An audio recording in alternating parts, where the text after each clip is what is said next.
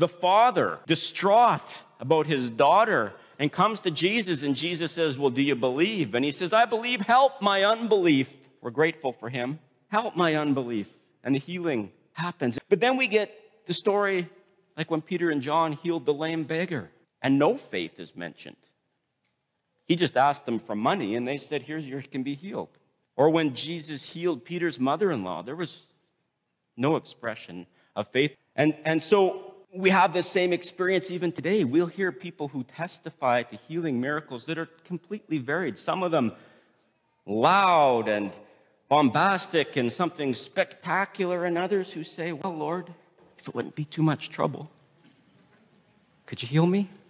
There is just no biblical faith formula to healing. There's no secret sauce. But God heals, and he heals in various ways.